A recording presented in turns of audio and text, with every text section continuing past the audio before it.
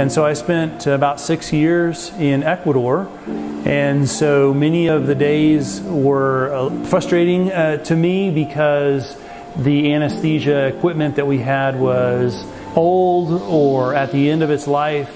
I spent a lot of my time fixing and sending things out.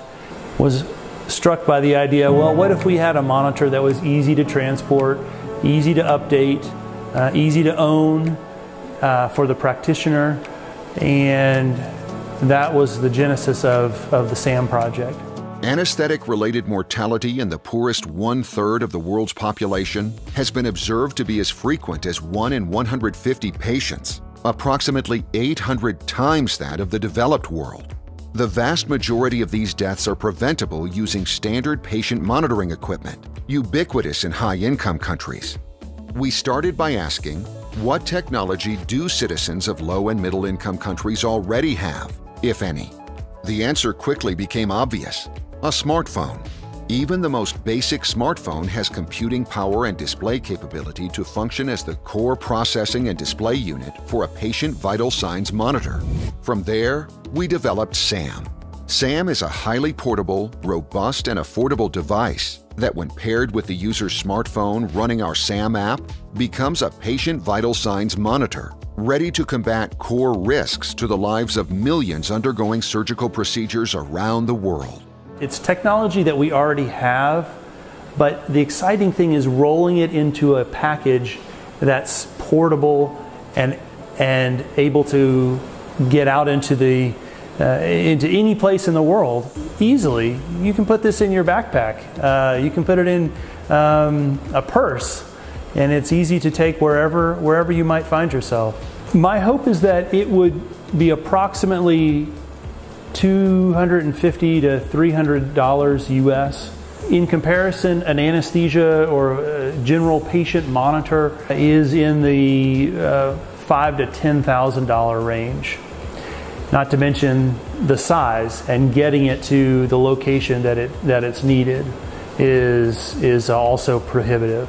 The cost is a big deal. If you're trying to be an anesthesiologist or an anesthesia provider, and it's either spending thousands of dollars on something or spending a few $100s, right? I mean, that can potentially be a deal breaker.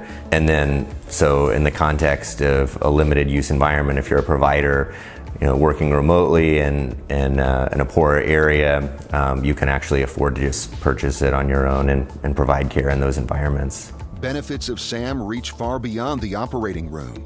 Patient care will be streamlined and even enhanced for paramedics, firefighters, first responders, disaster relief workers, battlefield and military personnel, home health caretakers, and any individual who seeks personal medical monitoring. It's also easier to carry around. If you have this smaller device with your patient and you have your phone, have it set up, it's much easier to move around with, and the portability of it.